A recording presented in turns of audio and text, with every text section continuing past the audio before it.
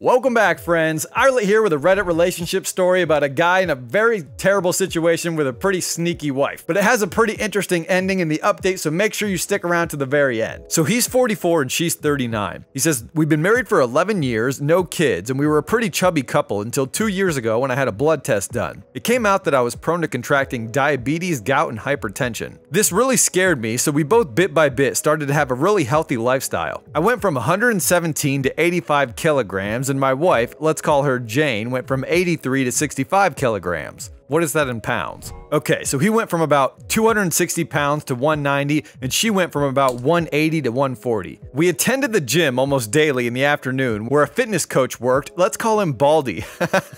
Okay, I think we already know where this story's going. He continues, "When my wife started getting in shape, I noticed most guys turning to see her. I felt so proud of her. She's fairly busty and has magnificent legs. Of course, Baldy wasn't the exception."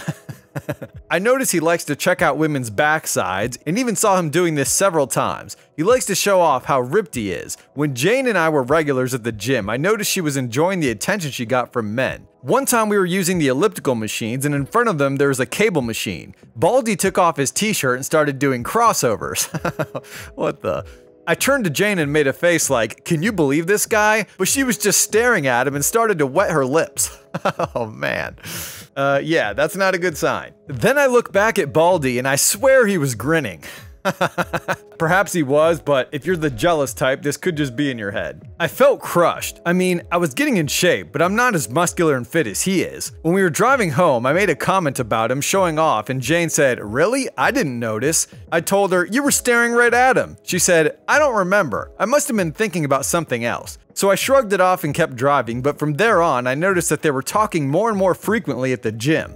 Some weeks later, Jane was doing squats using the Smith machine, and suddenly Baldy went up to help her. Isn't he nice? He was grabbing her by the waist, and I got angry. She finished the first set, and I got there and told him in a not nice way, 'I got it from here.' He just smiled and told me, 'No problem, buddy.' He calls everybody buddy. Then he walked off. Jane knows me very well, and when she heard my angry tone, she says, 'Oh my lord,' to which I replied, 'We'll discuss this at home.' At home, drama blew up. She called me immature and jealous. I told her I noticed that he was trying to get into her pants, and she said that she knows that, but she would never cheat on me."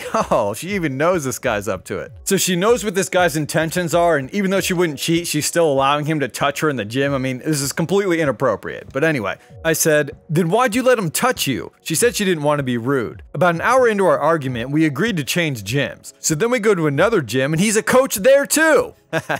No, I'm just kidding, I made that up. So we go to a new gym to work out, but Jane was resentful towards me for the following few months. Her argument was that I don't trust her. On the third month after we changed gyms, a very good opportunity opened up in my job, but in the afternoon. We discussed it and I took the job, which means we had to attend the gym at different hours. I went in the morning and she went in the afternoon. This is when it all went south. Jane's resentment increased and we barely spoke. I sent her messages telling her about my day. I sent her memes and told her that I missed her. But she rarely replied or just gave short responses like, "Yes, okay, same here, haha." I was very worried and suggested we go to couples therapy. She said I was the one who needed therapy because I'm the one with the trust issues. I agreed. I was so desperate to fix our marriage that I even thought it was all my fault. So the following year, 2022, I went to therapy, but Jane's behavior didn't really change. We weren't intimate anymore because she was never in the mood, so I snooped in her phone but didn't find anything out of the ordinary. Then I looked in her car for a second phone, nothing. I checked her phone again to see her map history. It only showed me house, work, house, gym, house. Whenever I tried to talk to her, she just said she feels like she's having a 40s phase and that it'll pass. I never had any evidence that she was cheating, so I just continued working and worrying. We live in a condo and the security guard, a very cheerful guy named Mr. P, always greeted me.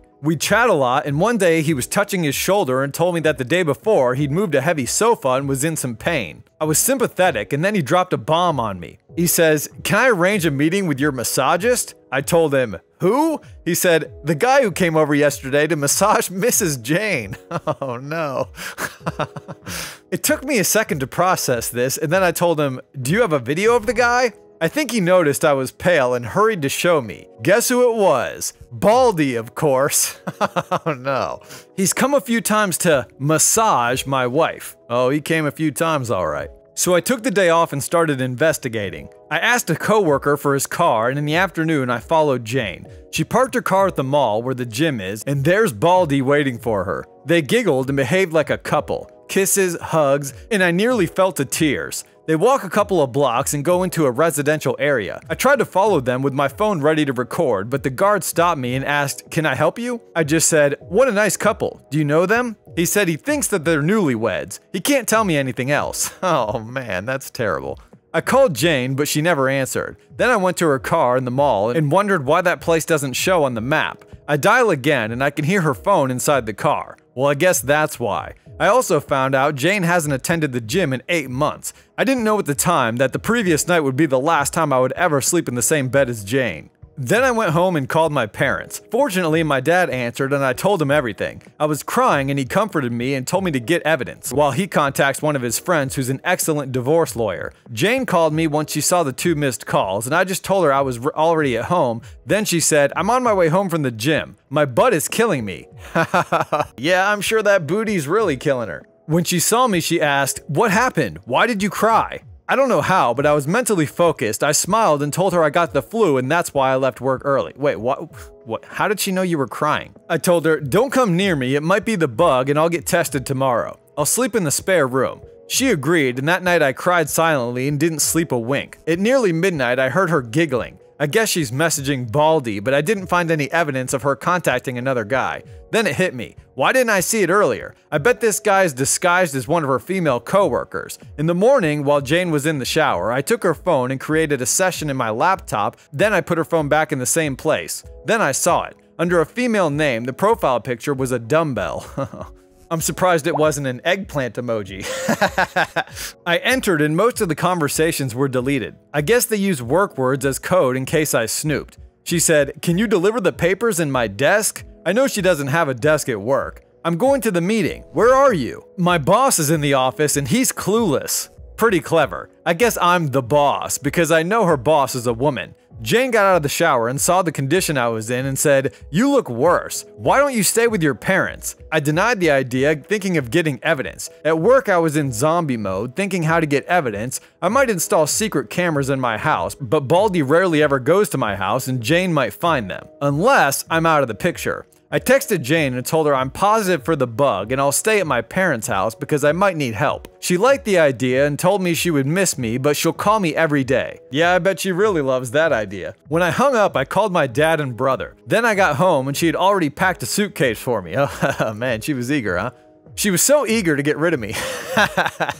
I told her I'll take my laptop and then I checked her messages. "Boss will be out of the office. Want to come to my desk?" Oh man. She sent this message almost immediately after I told her I was positive for the bug. We didn't have dinner, no kisses, no hugs. I noticed her watching her watch twice. From the door, I told her, "I'll miss you." I was expecting her to shut the door in my face, but she walked me out to my car. Then I leave, and my dad and brother were outside of the building waiting for Baldy to appear, but he didn't show up. After a half hour, I got curious and wondered why she walked me out to my car. Of course, because Baldy was already inside the building, waiting perhaps inside her car. It would be very suspicious if her massages suddenly came within the hour, so I came back, hurried to my house, and then entered silently. I heard music coming from the bedroom and moaning. Yikes. Next to the door, there's a sofa. His and her clothes were on it. I set my phone to record and opened the bedroom door, and there she was, my wife, the love of my life for 11 years, on all fours with Baldy behind her. Oh no, this is so bad. I got a good few seconds of both their faces when they saw me open the door, and Jane screamed, then covered herself with a blanket. Baldy went alpha male immediately, walking bare towards me. Oh man, this guy's got a ripped, completely stripped down dude coming at him. This sounds absolutely awful. I'd be like, "Get that thing away from me, bro." I took a shot of him raw dogging my wife. He yelled aggressively at me, "Why don't you go for a walk, buddy?" What? So we can get back to getting with this guy's wife? I hit his throat with my hand open. You slapped him? Come on, man. This guy's raw dogging your wife and you use an open hand with? I mean, come on. You gotta go close fist in a situation like this. He says, "I saw this move in the Mel Gibson movie Ransom." This guy's getting fighting tips from Mel Gibson flicks. Where you going? I suppose this is better than what I was assuming. The next second, Baldy was coughing and gasping, kneeling on the floor. I yelled, "Get out of my house!" and kicked him out.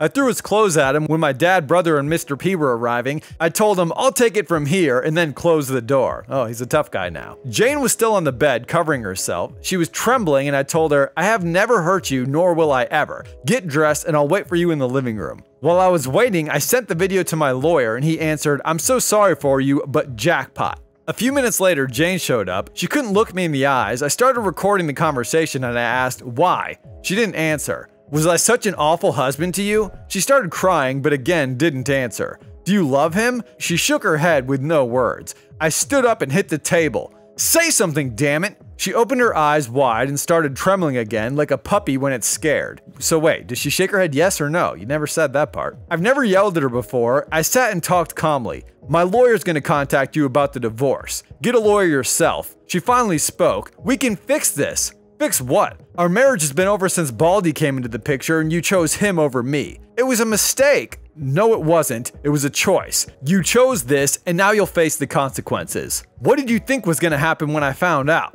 Silence again. "Go to your sister's and tell her the truth or I'll show her the video." Then Jane went to the bedroom and started packing. I followed her and watched. Since 2 days ago, I was trying to convince myself my wife is long gone. The person who I shared my house with is not my wife. But seeing her, putting her clothes inside the suitcase neatly, with her gracious movements and those little things I love about her, really hit hard.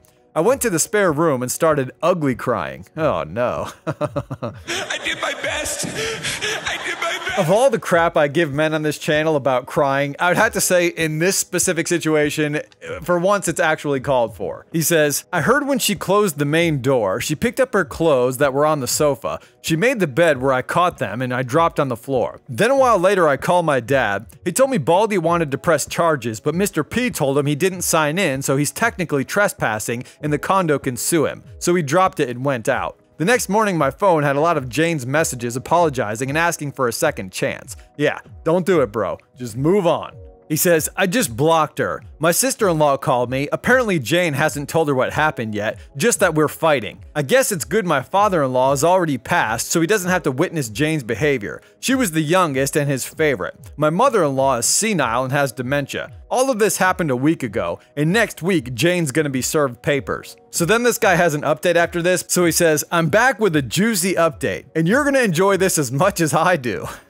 Well, that's good. And if any of you are enjoying this, make sure you give this video a like or leave a comment below to boost this video in the algorithm and keep these stories coming. But real quick, I just gotta say, I don't understand this thing with women who cheat, and clearly, I mean, she's going far out of her way to be with this other guy. Clearly, you're not into the relationship, so why not just let it go? I really don't get these women who have no respect for their husbands, they have no respect for their relationship or vows, yet once they get caught being unfaithful, they somehow want to try to change their tune and want to work on getting things back to normal. But anyway, let's get into the update. He says, "To those of you who think my story is fake, you're entitled to think whatever you want. I just hope my blah blah blah." Okay, this has nothing to do with the story. So then he blabs on for a good while until finally he says that he showed the owner of the gym the video of his wife with this trainer guy.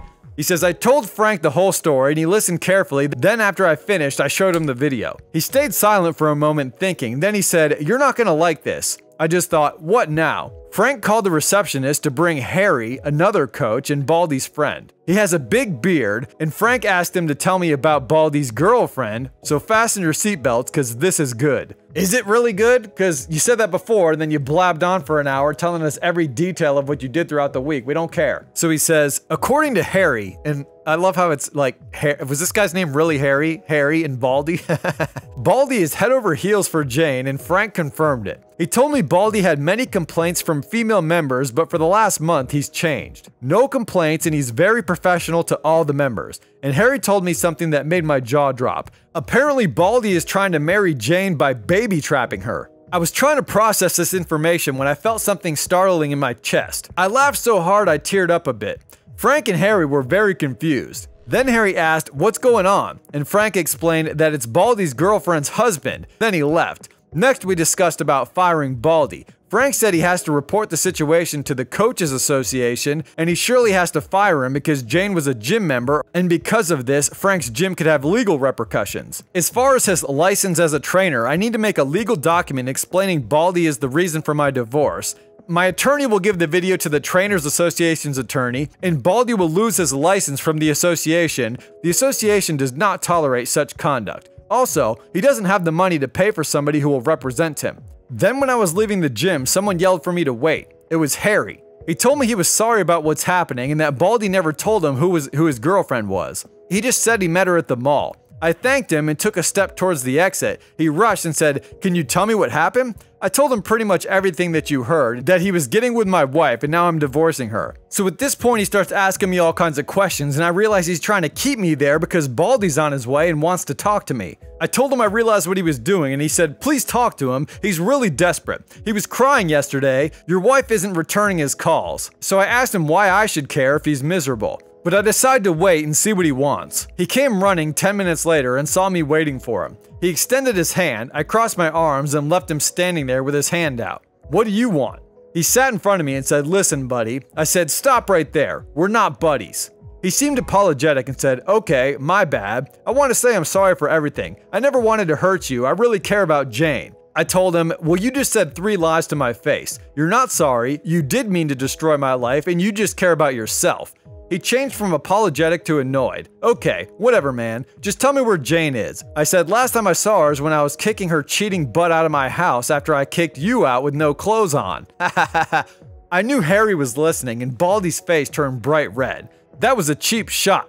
I should sue you," he said. "As far as I know, you entered my home illegally and perhaps you were erping my wife. I have videos of you getting out, but you didn't sign in." He said, "Okay, I'm sorry. Please tell Jane I need to speak to her." In that moment, Frank came in because I guess he could see what was going on through the security cameras. "Everything okay in here?" "Everything's fine, Frank. I was just telling this sissy I want what I want. What I want is what is coming for you. What you deserve. I want to crush your dreams just like you did mine. You want kids? Well, guess what? You're never gonna have them." Baldy says, "What's that supposed to mean?" But then Frank asked him to come into his office. Harry looked impressed. He grabbed Baldy's arm and pulled him. "Dude, you're in deep crap." Then I left. So now on day 12, I feel I'm ready to face Jane. I'm still grinning while I type this. And that's pretty much the end of this story. Not as juicy of an update as this guy seemed to think it was. I don't know. I guess he's feeling good about himself, so he's exaggerating like how exciting this update really was. But anyway, let me know what you all think of this story. Subscribe if you're new and make sure you check out my main channel for more life and relationship based content. Till then, hope you all take care of yourselves, support and be good to good women. Peace.